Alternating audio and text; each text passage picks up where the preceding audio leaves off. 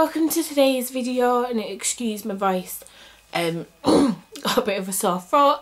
In this video I'm going to explain to you the reasons why I didn't finish Vlogmas and why this month's been a bit stressful. I'm not going to go into too much detail about it, I'm just going to tell you the basics of why. So anyway, if you follow me on Instagram you would see that yesterday I posted a video of Raphael after he had surgery. Now what had happened is there was something wrong that needed investigating, so he had to go under for them to see what was wrong. Sorry guys, to see what was wrong. So in this video basically what I want to tell you is what we did to sort of plan for it, what happened when he was under, so that if you guys are going to have to go through what we went through, hopefully this will help you in how we felt and how we dealt with what we had to deal with. So like I said, he had to go under. Now before he went under he had to be starved for quite a few hours.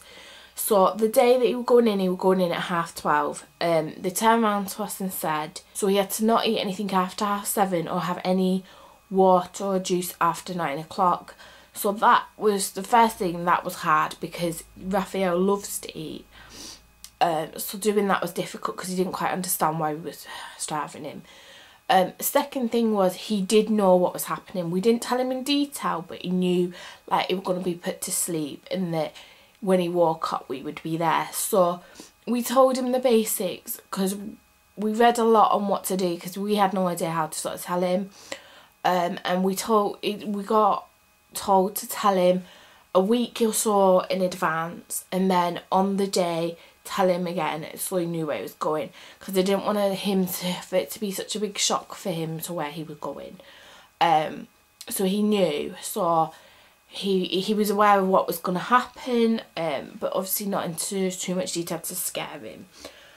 So we did that. And the other thing we did is we made sure that after that he took his favourite teddies. Like, he's got 2 reindeer teddies that he absolutely loves.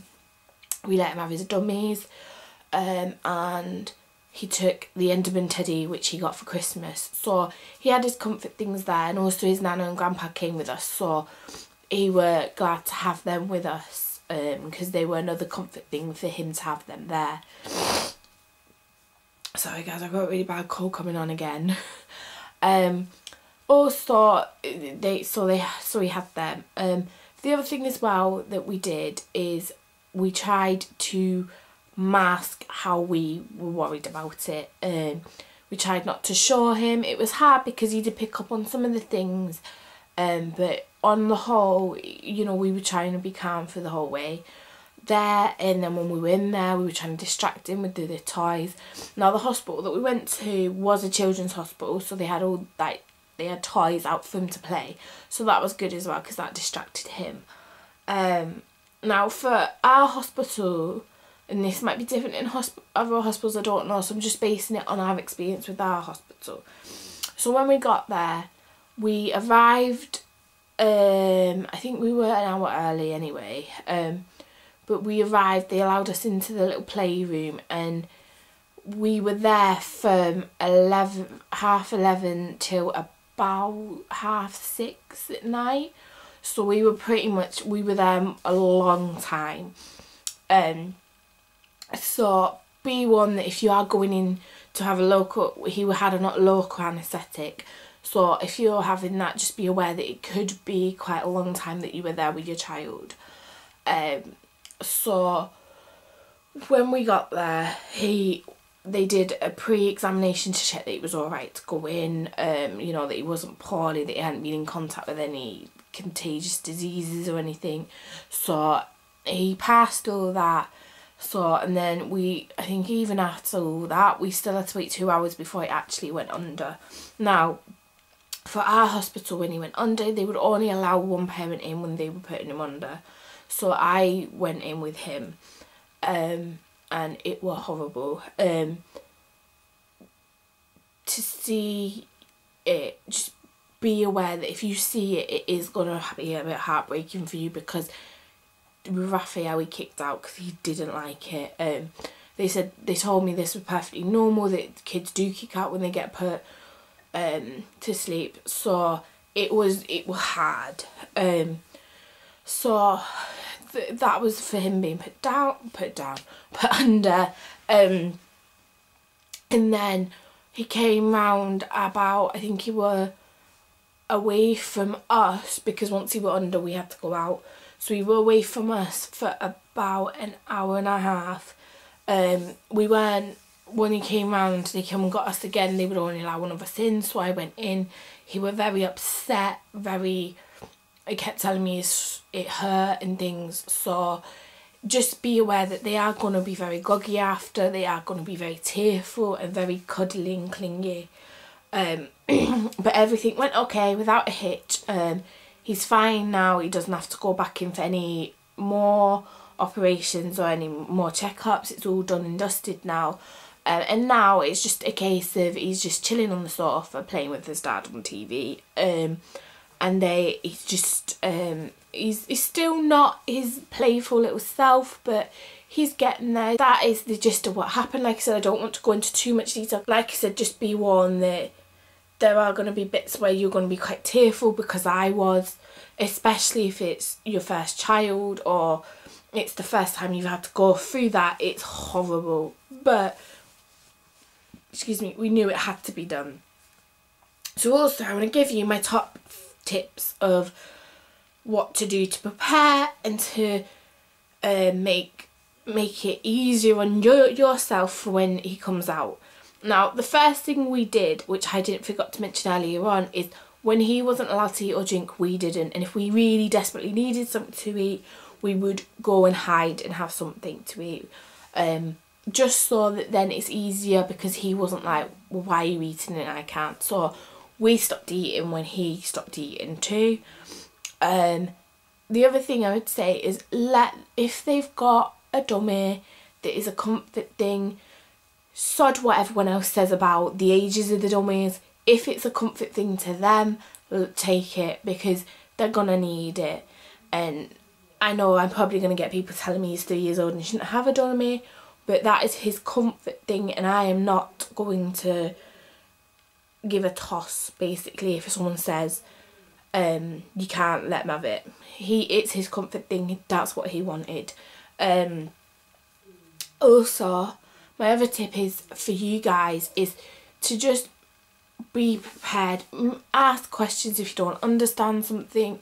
You know, if you need reassurance that everything's going to be okay, when you go in for the examination before you go under, tell them that I am worried about this or that happening. Can you know, and that doctor should then reassure you that everything's going to be alright. My other tip as well, guys, is be prepared to be there for a long time, because I don't think we realised how long we would be there for. We didn't actually get back home till about 8:30. So, you know, so just be aware that it will be a long day, so don't go planning things for when he's out, because they're not going to feel like it. My other tip as well is make sure you are stocked up on medicine. We got given Calpol and ibuprofen when we were at hospital, but they only give you a jar each. At home I'd already gotten some Calpol and Nurofen for children, and already he's gone through a whole bottle of Calpol, but I was using it before because he had a bit of a cough. So just be aware that you will get through the medicine quite quick, and they, like for Raphael, every 4 hours he has to have Calpol for a week, and then 3 times a day he has to have ibuprofen for a week. So just be aware you are going to get through a lot of medicine, and they will only give you 1 jar of each. So that will not last you, so you will need to go and get your own medicine as well.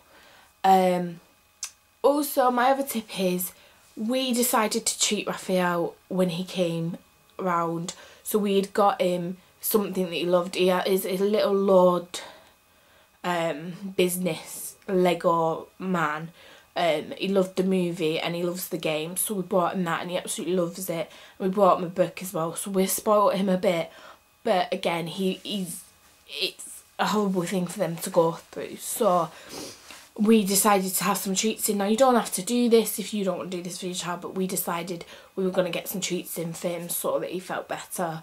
The other thing as well is we stocked up on all his favourite foods, because when they come round, and especially the day after, like, he's been home now, it's been 2 days since he's had it, it's Wednesday today, and he had the operation on Monday. We found that he's not really eating meals, so all he's doing is snacking. Now, we've just let him snack when he wants, because he's not, I mean, like last night he didn't want any dinner, but he had snacked on some crisp and some fruit. So just my suggestion would be, for an easier life for you guys, I mean, it's definitely been easier for us, is just let them eat when they want to. Obviously just keep up the fluids and things. So yeah, that's my top tips on what we did to help Raphael when he had the operation. And I hope you guys find this helpful and I've not babbled on too much about it. But like I said, that is the reason Vlogmas sort of got cancelled, and I haven't really been that regular at the beginning of this year putting videos up. It's just we've had to go through all this, and it has been quite a stressful time for us, because we've never had to go, he's our first child, as you guys know, and we didn't know what to expect. We were worried about what would happen, will he be alright? So it just got a bit too much for me to then carry on doing Vlogmas while I was stressing about this, because I just felt the videos wouldn't have been any good. So I hope you guys understand, and like I said guys, he is good now. He's just recovering. He's, like I said, he does tell me it still hurts a lot, and we're just trying to keep him happy and relaxed. So I will also insert a picture now of him in the hospital bed, so you guys can see what he looked like. So that's my video for today. I hope if your kids are going in for local anaesthetic, you guys could get some information from this video. Like I said, I'm sorry if I rambled a lot. I didn't know really what I wanted to say. I just thought I would make it so you guys could understand why Vlogmas hadn't been completed, and also to try and give you guys some sort of information and something that might help you guys if you were going through a similar thing. And Raphael, a little trooper, he was really brave, and I think your kids will surprise you when they go through it, how resilient they are to things. So all I would say is just try and keep calm.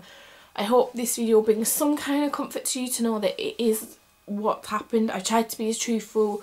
I've been truthful to you as it of what happened, like when they go under, that they start kicking their legs, and it's a horrible thing to watch, but they do. And that when they come round, they're very grisly, very clingy, don't want you to leave them, you know, and they will, especially if they're 3 years old and they can talk, they will tell you it hurts, and they will tell you that constantly, that it will hurt. So just be aware that there are things like that you're gonna have to deal with, but it's all being parent, isn't it? So guys, I hope you did find this video interesting, and I'm very sorry if I've rambled a lot, because I feel like I've spoken to the camera loads at the moment today. Yeah, so guys, don't forget to give this a thumbs up, comment down below, and hit that subscribe button if you're watching this video and you're new. And I will see you in my next video, guys. Bye!